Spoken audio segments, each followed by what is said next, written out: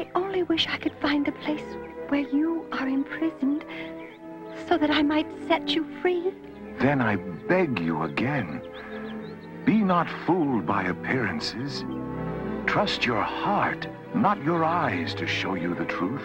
Then, like all your wishes, this one too shall come true here. No! If you truly wish to find the prince, dear Beauty, you must search in the place you would least expect him to be. I still don't understand. How? The place I would least expect him to be. Now, where could that be? Beauty thought and thought, but could not find the answer. Had the beast chained her prince in some dank and dismal dungeon beneath the palace? How could he be so gentle with her, and yet so cruel to another? Do you love me, Beauty? Will you marry me? No, Beast. You are gracious and kind, but I do not love you, and I will not marry you. Very well. Then I shall go to be alone with my sorrow. But the beast is not the only one whose heart is grieving. Far from the palace, in her family's dismal cottage, the merchant sinks deeper and deeper into despair. Darling daughter, will you ever return? He misses Beauty terribly. If only she'd been less courageous. Courageous? Huh! How much courage does it take to go live in a palace? She wanted the beast's treasures all to herself. And Father is wasting away with grief, as Beauty knew he would. They are right about one thing. If Father is to get well, we must bring Beauty back to him. Take heart, Father. We shall hunt down the beast and slay him. Beauty shall come home to stay. And so, Renee and Gerard rode the dark wood, armed with crossbow and sword, seeking out the beast.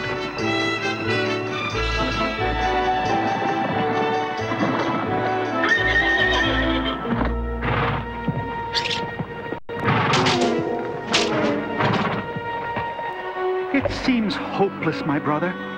We've searched every inch of the wood. Can it be that this beast and his magnificent palace existed only in Father's imagination? Perhaps in the storm and the throes of his grief, he saw an illusion. No, no.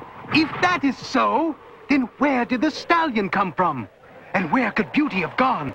The palace is real, and we shall find it, even if it takes an eternity. Such bravery, such courage. Who speaks? Show yourself. So you're willing to search for an eternity and die, if need be, to find this palace, eh? It is not we who shall die, old woman, but the bloodthirsty beast who holds our sister captive in his palace. My. So it's not just a palace you seek, but a bloodthirsty beast as well. You are brave lads. Ah, she taunts us, Renee. I think she knows of the beast and where he dwells. Speak, woman. Tell us where the beast may be found. Put your sword away, you foolish boy. I fear it not, and neither shall the beast. He and his riches are hidden from you by magic. Our father found the beast easily enough. Oh, did he now? Or did the beast find him? Why do you speak in riddles, old woman? What is it you know, but will not reveal? Your father sought only shelter from a storm. Your sister sought only to save your father's life.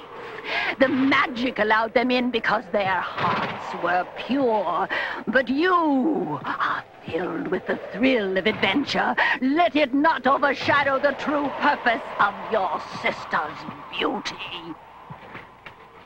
If you still wish to find the palace, go that way. But no glory, no adventure awaits you there. Only the bitter taste of defeat.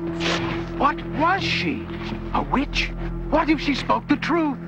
What if she did not? Are we to be frightened off by mere words, Gerard? No, not by words, nor by anything else. Let the beast work his magic. We shall prevail. To the palace! Ride! Look, Gerard, the lights in the sky, just as Father described. And then there, ahead, the gates of the palace.